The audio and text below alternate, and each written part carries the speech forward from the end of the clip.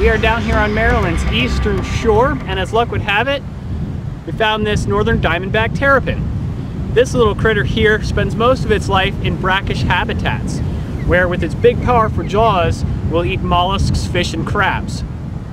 This cool reptile is actually the state reptile of Maryland.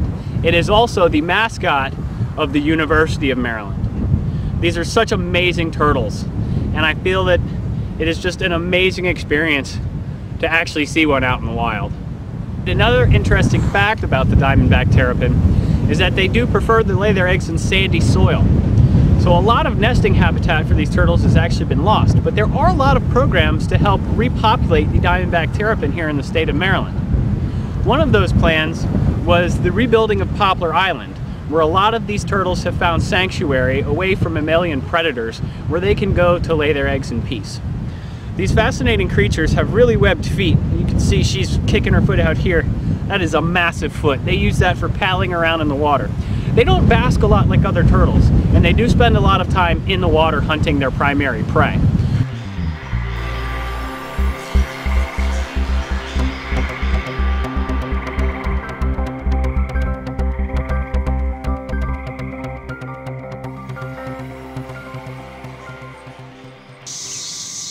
Don't bite. You gonna bite? Don't bite. Gonna bite. Don't bite. Gonna bite. Don't bite. He must be on the branch, so we're good. We're still out here herping Maryland, and Chris here's got this black rat snake that we just found. He seems to have taken a liking to my face. He likes you. But you know, we've definitely found a couple more interesting finds for our Herping Maryland series, including the state reptile. Yeah, and didn't you guys just head out to Western Maryland and find one of the more rare species of herptile in Maryland? We did. We were very fortunate to find a very rare amphibian for the state of Maryland. Now here in Maryland, the green salamander is an endangered species, which we actually have here. Now in Maryland, they only live in the far western portion due to a lot of habitat loss. And Western Maryland has a lot of rocky facings, a lot of mountain which they prefer. But they prefer mountain facings that have the moss like we have here and the lichen, because mainly they're camouflage. It actually makes them look, they just blend right in with the rock.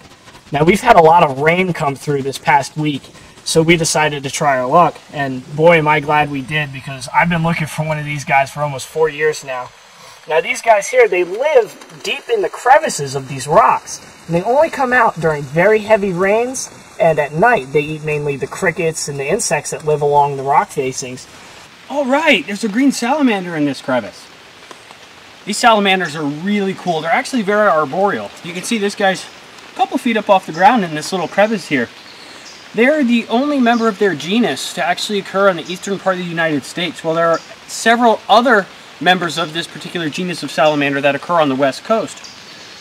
They're a really interesting salamander. They're so arboreal, they have really long legs, and they're very adept at climbing. They prefer this sandstone habitat. It holds a lot of moisture, so they tend to get in these little crevices where they can stay cool when it gets too hot during the summer months. But really an awesome find. We're going to keep searching these cliff faces and see if we can find some more. Now one thing that's really cool about these guys is they have square toe pads, unlike the circular toe pads that a lot of other salamanders have.